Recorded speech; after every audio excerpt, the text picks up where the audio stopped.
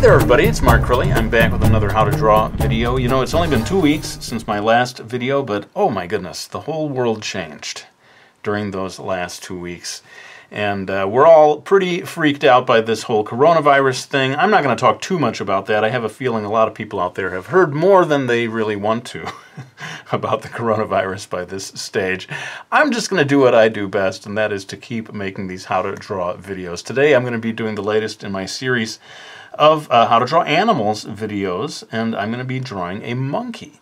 I'm going to put a link to the complete list of all my different How to Draw Animals videos.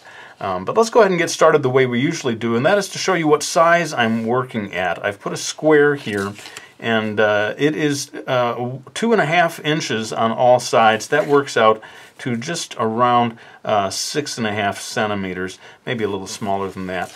But you don't have to make it exactly this size. Make it any size, as long as it's a perfect square, and then you make lines right across the middle, and you'll be able to follow along as we begin to add the lines for this monkey's face. And so that's what I'm going to do right now. Actually, why don't I zoom in so that you can see each line more clearly.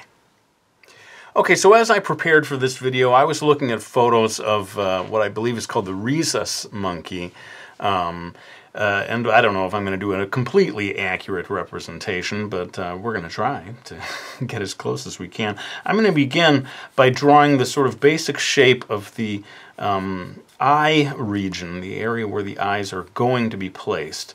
And one interesting thing about a monkey's face is that you have like the eye region and the mouth region very clearly delineated, sort of separated into these two areas. And if you've got these lines in place to begin with, it will help you with the placement of this first set of lines as it comes pretty much all the way over here to this far edge. This is going to be delineating where the hair begins to grow just above and on the sides of the eyes. And why don't I just go ahead and continue this shape, crossing down here. Now I'm drawing this monkey in a kind of a 3/4 point of view. And what's going to happen is we're going to get to the mouth area right here, and the mouth itself is going to follow right along with the lower line of this box. So that should be real easy, placing that particular line. And then over here, because we're in a 3/4 point of view, we're going to get to see a little more of this shape. As I was talking about how there's this sort of upper area for the eyes, and then this separate region down here where the mouth goes. And if you've left enough space underneath this, you can kind of continue all the way down like so and draw the, I guess it would be the jaw, the rounded jaw of the monkey. Alright, so once you've got that in place, we can maybe move on to drawing the eyes. Now the eyes on a monkey's face are quite high up in relation to the nose, I think, compared to a human face. I guess different monkeys are going to have different sizes of eyes. As I studied these photos of the rhesus monkeys, I was struck by how small the eyes really are.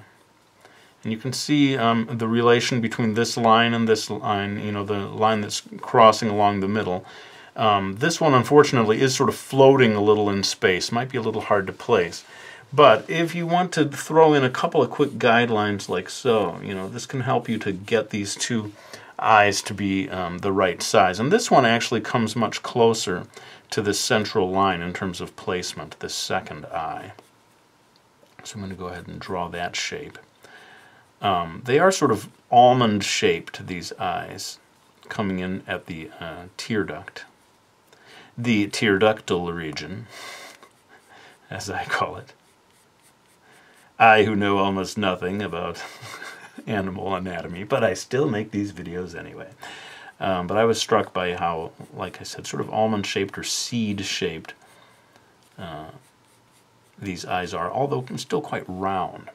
And then in terms of the iris occupies quite a large proportion of the eye, so that you see very little of the whites of the eyes. And I guess depending on the breed of monkey, sometimes the so-called whites of the eyes aren't even white. They seem almost kind of blackish in some breeds. But I was struck by how much the rhesus monkey's eyes really do look quite a lot like human eyes in a lot of ways. And the pupil, I suppose, depending on how dilated it is, but in most of the photos that I looked at, the pupil quite small in relation to the rest of the eye. And then you want to get a line up here for the fold of the eyelid. And to me, this just really completes that feeling of almost humanness. You know, it's surprising how much monkeys' eyes look like human eyes. And I guess humans, starting many centuries ago, suspected there was some sort of connection between humans and monkeys because they look so awfully similar in a lot of ways. But as for a dissimilarity, the bridge of the nose on the monkey, as you might imagine, is quite subtle, not nearly as pronounced as it is in most human noses. And so I'm keeping this line here for the nose, the bridge of the nose, quite light. But it's down here as we begin to head towards the mouth. In fact, what I'll do is I'm going to draw just a little hint of the cleft upper lip there to help me place the nose. And one thing you want to pay attention to is the shape of the nostril. And I was struck the shape of the nostril did remind me of what you see sometimes in dogs and different four-legged animals, this sort of opening of the nostril and then curving up, sort of pointing up at the side as if it was sliced to draw in air from the left and the right, you know, to increase the amount of scent that can come into the nose. And this bit up here is a little tricky. I saw in a lot of photographs of various types of rhesus monkey that it seems very slightly divided into two areas. The snoutal region, as I have always called it. Monkeys don't have snouts, or do they? Somebody tell me. Somebody answer all the questions. I'm going to add a couple of lines here that sort of suggest the sort of the skin underneath, sort of bags under the eyes. Maybe the monkey hasn't had enough sleep. Heaven knows we all have lost a lot of sleep lately, worrying about viruses and economic crashes and so forth. I hope you're all doing well. I'm happy to report that my family and I, everyone that I know seemingly, is healthy and doing well. But oh my goodness, scary times, folks. And you know, in a way, I feel glad that I can continue to do these videos and that people can at least count on that as a steady continuity. With all the different things being canceled these days, my videos are not being canceled. I am going to continue doing them as long as I am able. So what I'm going to do now is maybe refocus the camera so that we can get some of the other basic lines for the rest of the head. Okay, so if you've left enough space above and below, and especially over to this side of the square, we can go ahead and start indicating the fur and kind of the top of the head here. And you know, instead of putting a bunch of guidelines in place here, I think you really can get away with just sort of winging it. If you imagine maybe this square extending one more square above, the top of the head is nearly going to fill that imaginary square.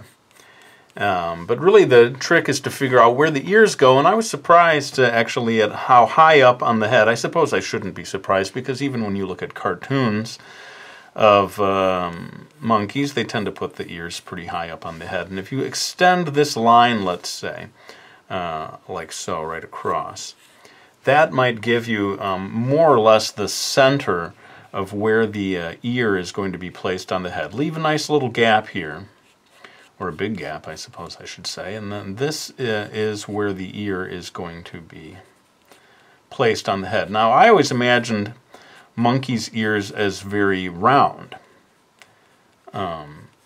but at least with the rhesus monkey, there's almost kind of a point, almost elfin little point up there at the top, and apart from the one ridge, the interior structure of the ear seems to be considerably more simple than in the human ear, which, if you've ever tried to draw it, can be quite confusing, all the different lines and structures within this section of the ear on the human. Quite complicated. I noticed, at least with one photo, that there was almost like a little cut-out section down here. And I'm sure it just varies from almost from one monkey to the next, certainly from one breed to the next, the actual shape of the ear. And at least in the photos that I looked at from this point of view, you couldn't even see the other ear. It's back there somewhere.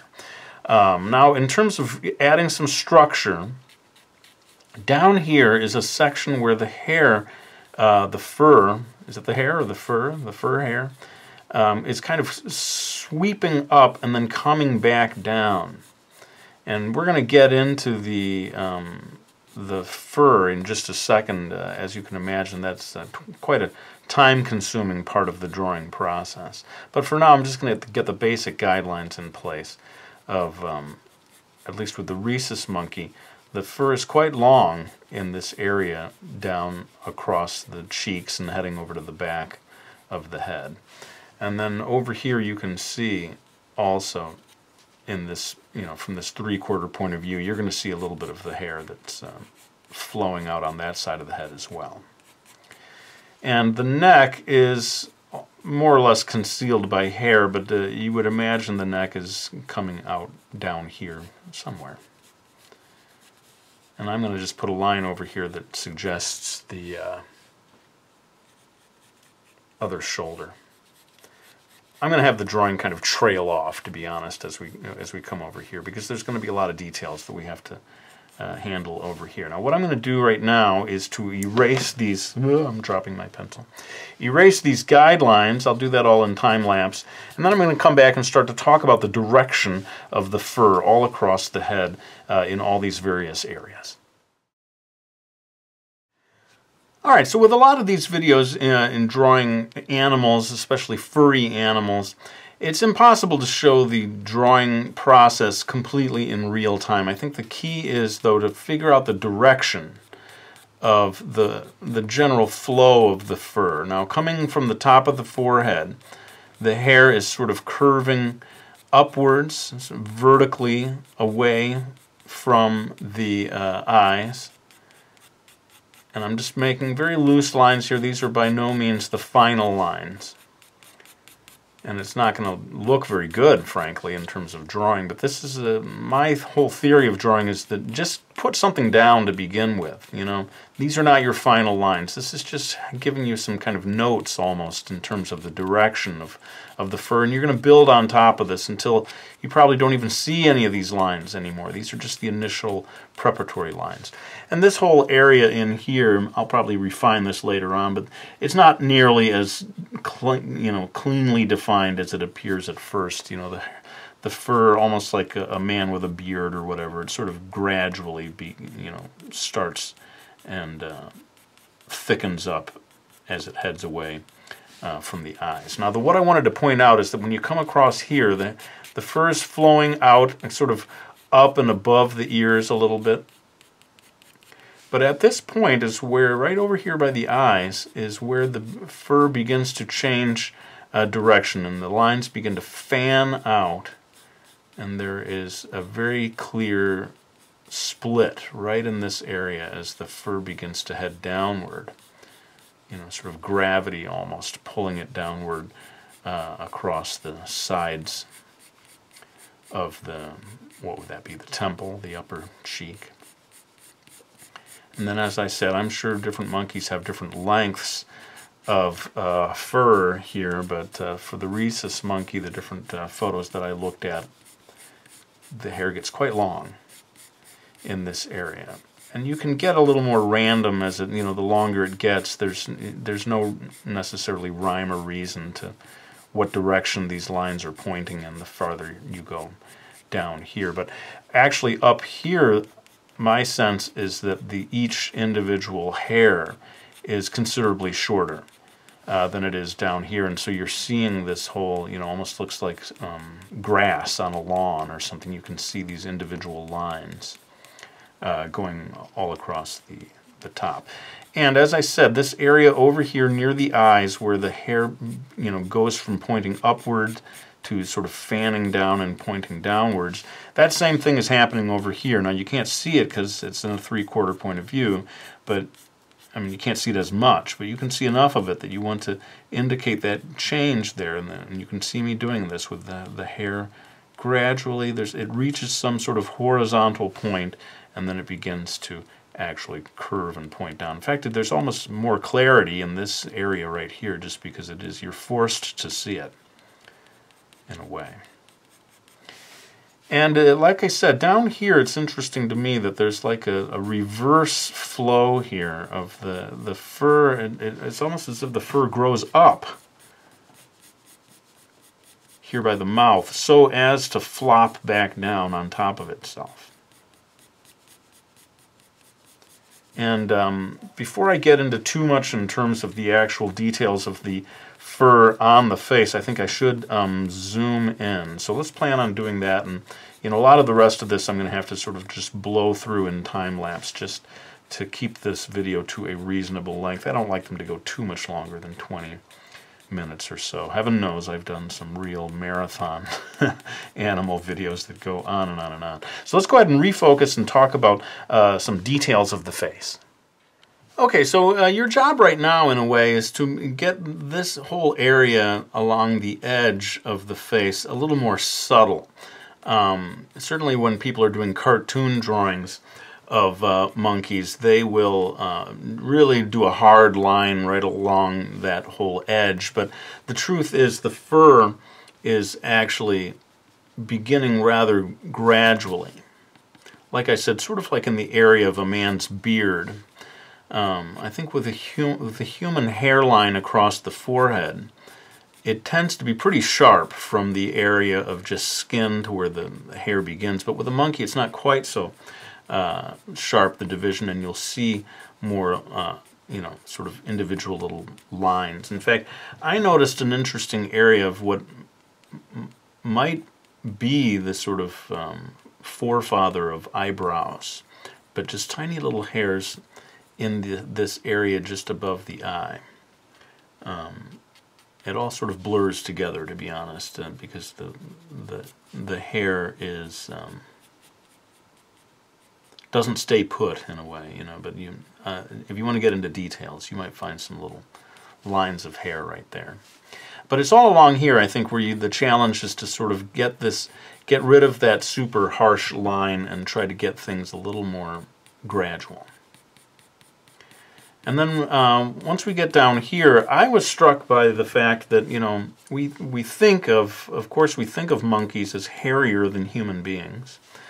But seemingly they don't get beards and mustaches the way human men do, most men do to some degree or another, and that they have just a little sort of peach fuzz kind of thing going on.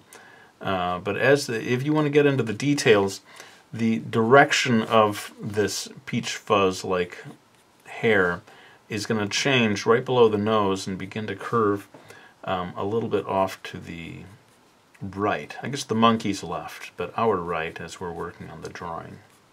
And we're already starting to get into real detail work here, and I'm not going to be able to do all of this real time, but for those of you who like to do a detailed drawing of animals, this directional stuff is important. And down here is maybe where the peach fuzz like hair of the upper lip starts to grow and get longer and change directions quite radically as it pushes up into this area. Again, with this particular breed of monkey, I'm not sure all monkeys have this thing going on.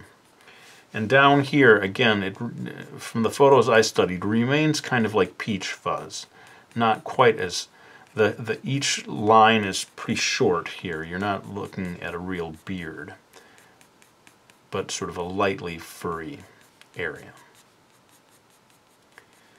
And that might be it in terms of what I can do in real time, folks. Those of you who know my videos, you know that I like to use what I call the two-pencil method, where well, hang on a second, I'll go grab my other pencil.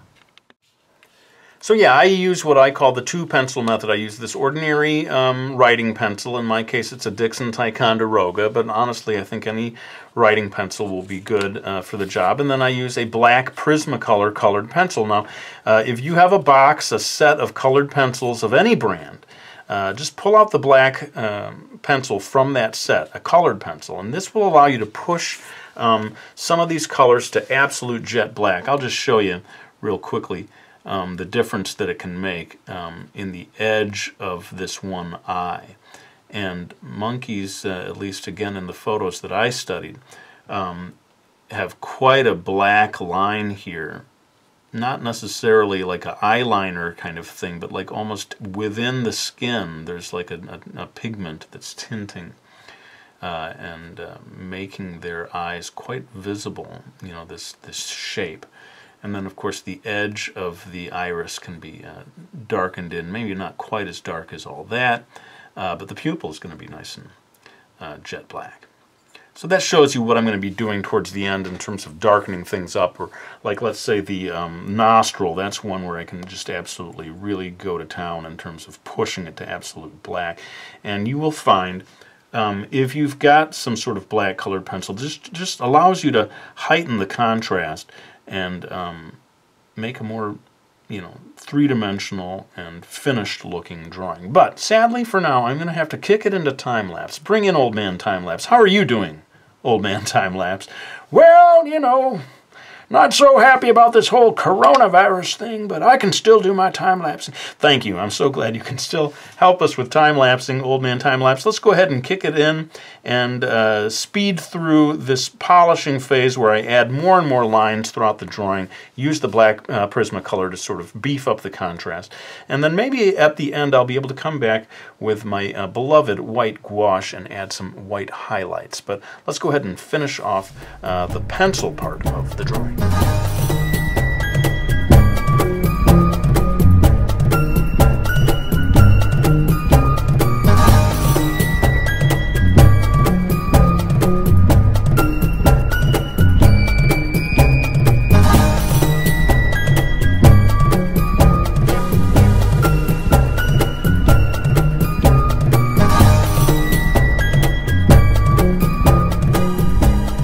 Okay, so you can see what a difference it makes to add this black colored pencil. Now, bear in mind, it takes quite a long time to build up this level of detail in the fur. Though I've, you know, fast-forwarded through all that, it actually took me about an hour or more, you know, maybe hour and a half probably to build up all of this detail in the fur. You got to be patient if you want to have this kind of an effect in your drawing, but you might want to do more of a sketchy kind of a drawing that doesn't have this level of detail. There's nothing wrong with that. But one thing I want to show you is my final touch with the beloved white gouache, a kind of opaque water-based white paint that allows me to add some highlights, and I think particularly in the area of the eyes, having diluted this paint just a little bit with water so as to allow it to go down onto the page in a smoother way. I'm going to add just a little bit of highlights here, like the sun or some sort of light source glinting off of the eye.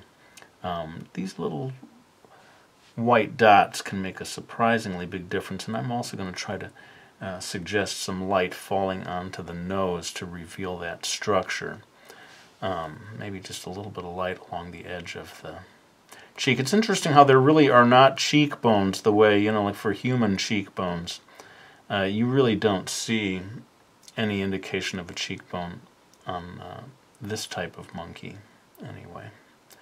And it's almost like the inverse, you know, it's sort of like curving up and around. But yeah, these, if you can get hold of some white gouache, you will find, not just for this drawing, but all sorts of illustrations, adding little highlights can really make quite a big difference in terms of the sort of three-dimensionality, the believability of the final illustration. Well, I think that kind of brings us to the end of things. Hang on, I'm going to go ahead and grab my books. so that I can say thank you to anyone who has supported me by getting them, like the two-pencil method, the book that is entirely devoted to the technique you saw displayed in this video, and has an entire chapter on drawing animals, if you like that kind of thing. The Drawing Lesson, a graphic novel that teaches you how to draw, and The Realism Challenge, my book on hyper-realistic illustrations. I really cannot say thank you enough to those of you who choose to support me by getting any of those books. And I just want to sign off by giving some words of encouragement to those of you out there like me that are sort of stuck indoors a lot more than usual. I have faith that we're going to get through this and that humanity is going to come out stronger and better at the end of it. It might not look that way sometimes right now, but I gotta believe. We're going to learn from this and we're going to come out stronger. So I'm going to go ahead and lay down my pencil right now. I want to thank you all for watching this video. I really hope you enjoyed it. And I'll be back with another one real soon.